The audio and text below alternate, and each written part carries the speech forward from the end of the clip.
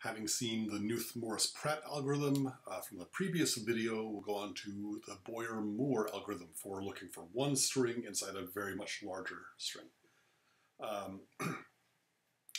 Okay, and I'll just mention that Knuth-Morris-Pratt was from around 1970, and Boyer-Moore came out, proved on that around 1977. Okay, so let's go ahead and start with this.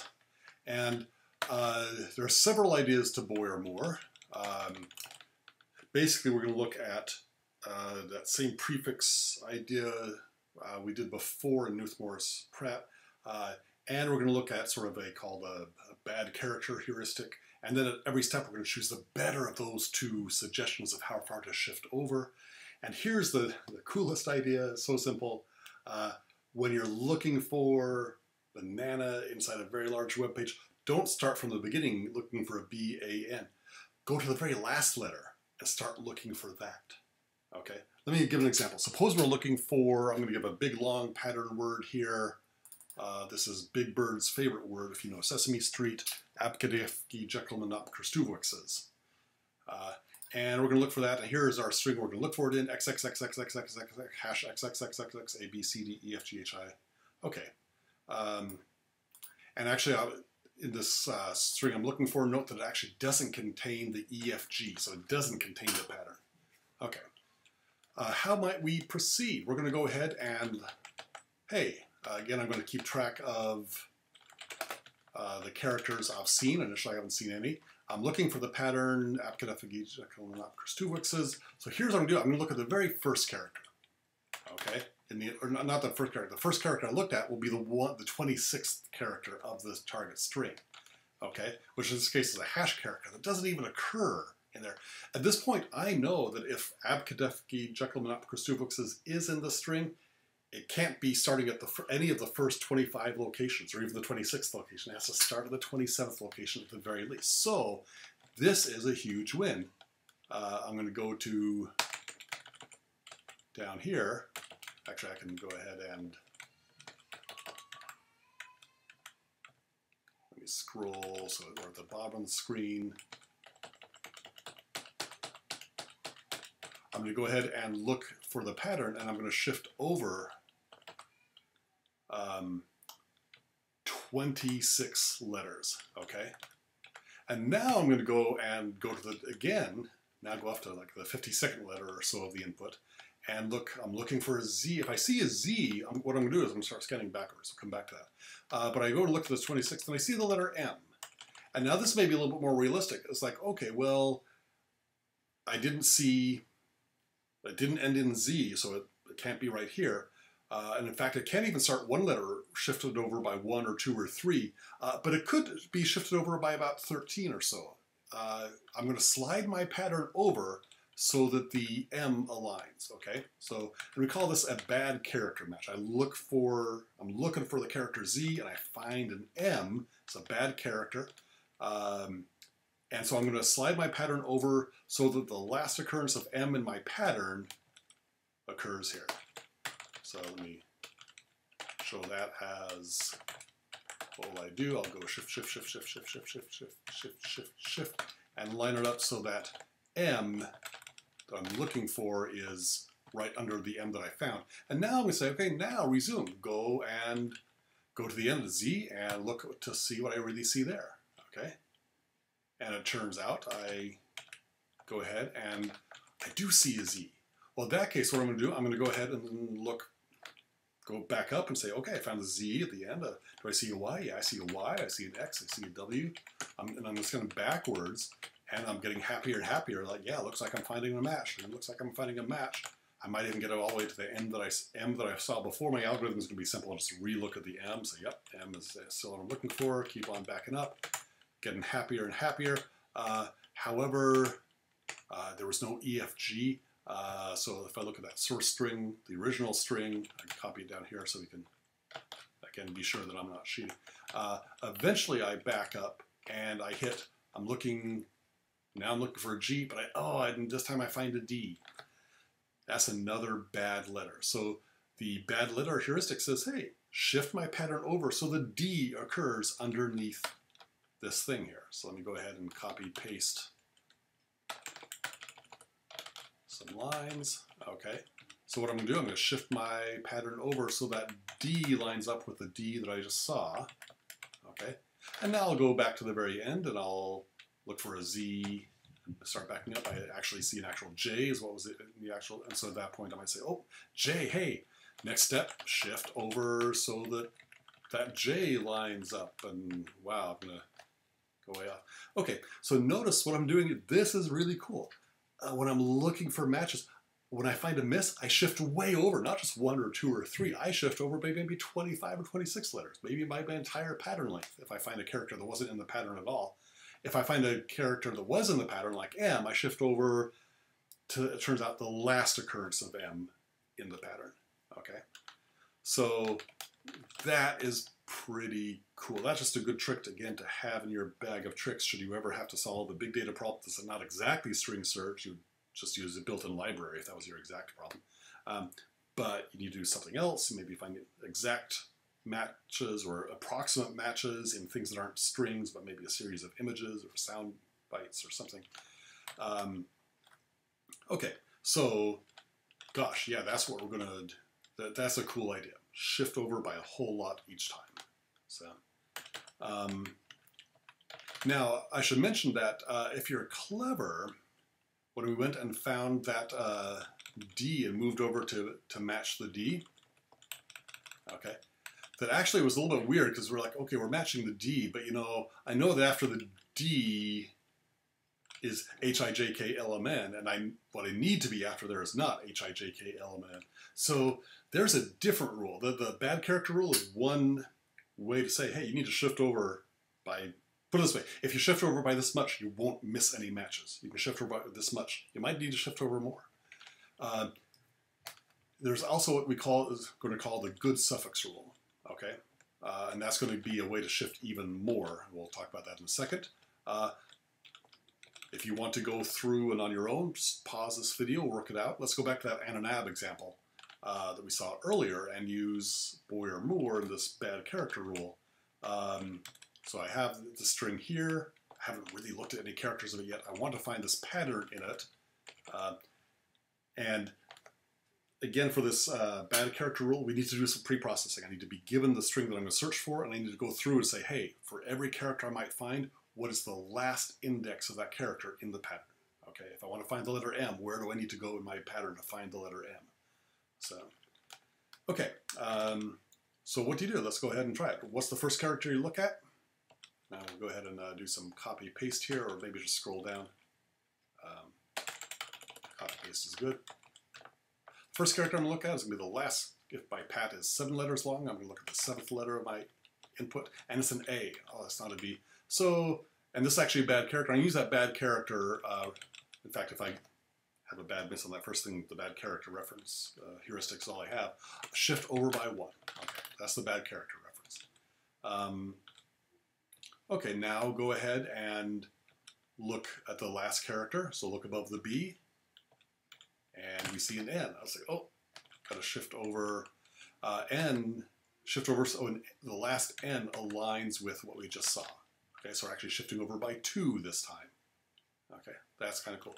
And now look at here, and we see, oh, we see another N. We'll shift over, so the last N, we're going to shift over another 2 at a time. Go here, and now we go ahead and say, hey, look at the last letter. I'm looking for a B, and hey, this time I found a B. So back up. I found an A. Yep, I found an N. I found an A. Hey, I found my pattern. I back up, and so I really do come across it. And I had to shift. I think I shifted 1, 2, and 2. So a total of 3 iterations through a loop. Okay, so I have it all spelled out here in the notes of each of those steps. Okay. Okay, we need to keep track of KM, a table of size KM, or spend time KM to figure out this table. Okay, and we can do a little bit better. I have a little note in here. Again, I'm not going to worry about the details of it. You can study the algorithm and look at Wikipedia and go through it and see some of the little nuances they're adding to it. Okay, so that's one thing Boyer-Moore does. They say the biggest thing is, hey, start from the end of the word and search forward. And when you find a miss, that lets you skip ahead a whole lot. That's the bad letter heuristic. And then, like I mentioned, so what do I have here? If you just use this bad letter heuristic, it's actually, I guess, could be called, Wikipedia suggests it's called the Boyer-Moore-Horstel algorithm. I looked at Horstel's original paper. He was looking at a slightly different question about complicated instruction sets they had back in the 70s and 80s. We don't have those now, so. Okay, but here's another little cool thing to have in your toolbox. He suggests is, hey, no, if your last, we do really well if the last letter is really uncommon in the source, because then we'll keep going forward, being able to shift forward and not have to start backtracking. And he also sort of suggested, and again, I'll just throw this out there to be in your toolbox should it ever be useful for some different problem you face. Hey, go through that pattern and find a rare letter, an uncommon letter near the end. Okay, so he says, points out, use the letter X. Hey, X isn't very common. If your pattern entered in an X, ACE are all pretty common letters. Maybe rather than looking for an E and shifting over from there, you're going to be doing a lot of finding that E and then backtracking, maybe finding a C there and backtracking. Hey, maybe search just for the X and start backtracking from that X, a rare letter near the end. That's going to have you almost always shift forward by maybe a whole lot. So, okay. Not necessarily by a whole lot, but it will have you shifting forward almost immediately every iteration. Okay, so again, that's kind of a clever idea. Boyer-Moore, go backwards, use this bad character heuristic, and then here's what we can do. There's also this idea of the good prefix we saw before from Knuth Norris Pratt. Well, call it a good suffix. We can use good suffix for deciding how much to shift, and actually, this is independent of this bad character. Bad character might say, hey, you can shift by 2 and keep going. And the the good suffix heuristic that we'll look at in a second might say, hey, you can, in this case, you can shift by 5. Well, choose the better. Out of 2 and 5, hey, if I'm allowed to shift by 5, I might as well shift by 5. So that's what Boyer-Moore does. They look at 2 different heuristics at each step and choose the better one at each step and shift by the bigger amount. Good prefix works particularly well, especially I think when you have a lot of repetition and repeated subpatterns within a word. Okay, so let's go ahead and look at just look at it real quickly. I think one rule of the application of good prefix. I'm looking for, I'm looking for Bro Banana Brand in a street, and I'm going to start with a string, this XXXXX Bro Banana Brow. So if this were an N, I'd find it, but if I'm going to say that my source, my string that I'm looking in doesn't contain it at the beginning. Okay, what are we going to do? We have Bro Banana Brand. Again, we look at the rightmost letter first, and we say, yeah, I have an A. Okay, backtrack. I have an A. Great, I found that. I found a B. I was hoping for an R, but I found a B. The bad letter, the bad character heuristic says, hey, shift over to align the next capital B right under the one that we actually found and would shift by 1. Okay, but we can do better because we're like, hey, and again, this is reminiscent of the Knuth Norris Pratt. I have this AN, and I know that I need to line something up that, if I'm looking for the end, or line something up that has an AN occurring right here. So for every suffix of my string that I have, okay, the Bro Banana Brand, look at each suffix. There are M of them, if I have M characters in the pattern. For each of the M or M+1 suffixes, keep track of, hey, where in the string do you see that same tail occurring in the middle of the string? So AN. So AN we see occurring over in near the end of banana of Bro Banana Brand. Okay, so I can actually shift over by 5. Okay, and again, this is Knuth Norris Pratt idea, but going right to left instead of left to right. And saying, hey, I can shift over by this much, and now I can continue on. I can now go look at the end and say, hey, look at here. Ooh, I have an R. And now I have my choice. I guess when you only have one letter, when you miss immediately, the bad character and the suffix is really use the bad character is what you do. Okay, so I shift by 2 by the bad character suffix and go look again. Now imagine there had been an N here. In this case, I would start looking at the N, looking back, finding matches, and I'd find it all the way. Or, undo. If I'd seen an O here, I'd say, oh, well, okay, go ahead, and by the bad character heuristic, shift all the way to so the O of Bro Banana Brand would be lined up, and then continue on from there. And I've just shifted by like 8 or something for a nice good win. Okay, so anyway, that's an example. Again, it's in the notes. I have each step repeated. I'll make sure the notes are clear.